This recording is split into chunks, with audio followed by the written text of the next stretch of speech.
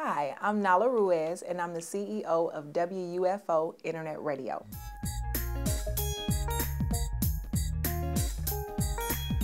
Keep it real, keep it real. What? Keep it real. Yep.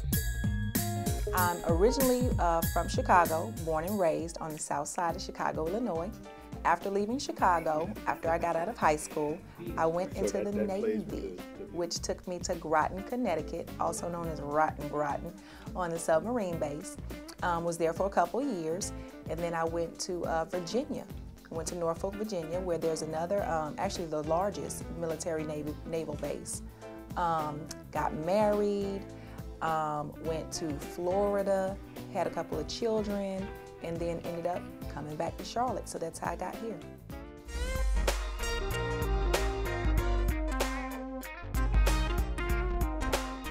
Whenever I was a guest host on the show actually got canceled. And whenever that got canceled, I kind of knew a little bit, or was introduced a little bit to how it worked, how internet radio worked. But I wanted to take it a step further. I felt like it would be a great tool, a great way to get information out, music out. It was fun, and so I did it.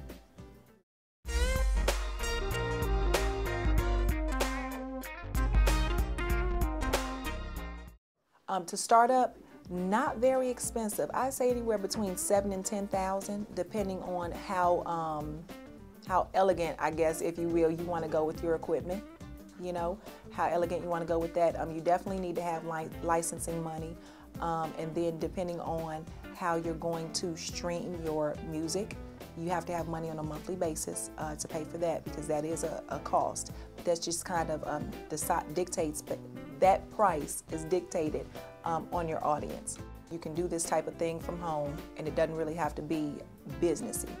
But I didn't want that. I wanted the right to play music. I didn't want to just be pirating music, so don't be out there stealing music. But I wanted the right to play copywritten music, because I knew I didn't just want solely independent music. And without the right to play music and the licensing, the ASCAP license, the BMI license, without having those things in place, you don't have the right to play music. I didn't want to do it out of my home, because I would want to have guests. I would want to have other DJs. I want to have other VJs. So I looked into getting a space to rent from. I looked into the materials needed, the equipment that would be needed. And basically what I did was I linked up with a DJ friend and my web person who actually put everything together. And we figured out how much it would cost to actually rent buy the equipment, and then my overhead on a monthly basis. And we put all of that kind of stuff together, my licensing, my business licensing. Just kind of getting the business end of it wrapped up on that end, and we did it.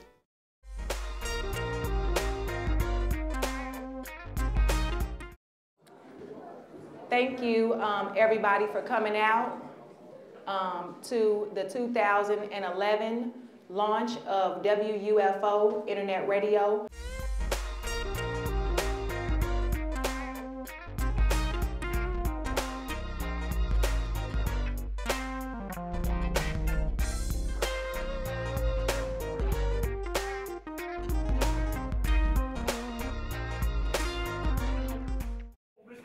Aisha and me, myself, Chill Well. You're listening to the show Monday through Friday, 9 a.m. WUFO, the morning show, fun and laughs. Fun, laughing, high energy, constant motion, everything's just all over the place. Organized chaos is what I like to call it. Next up is our afternoon show, Speaking Out.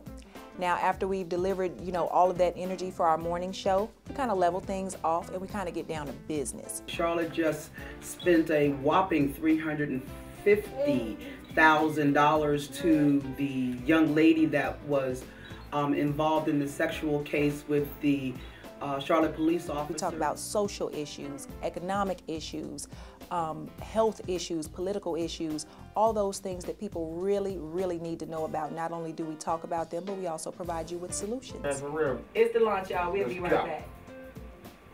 And then finally, we wrap up with the launch. That's our evening show that we have specifically aimed at independent artists to give them a platform every single day in which to have their music heard. Working Mother, Aaron Brockovich.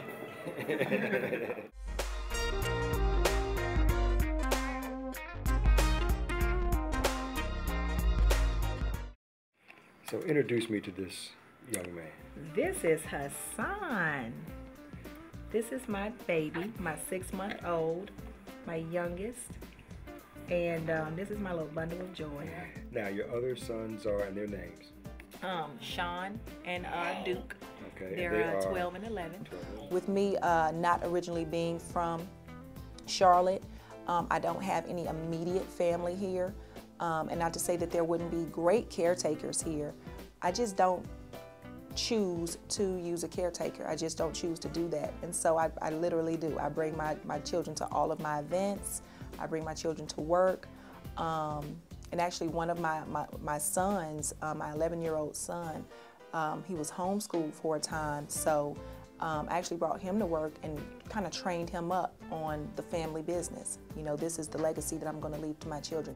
Give me the mic. Give me the headphones.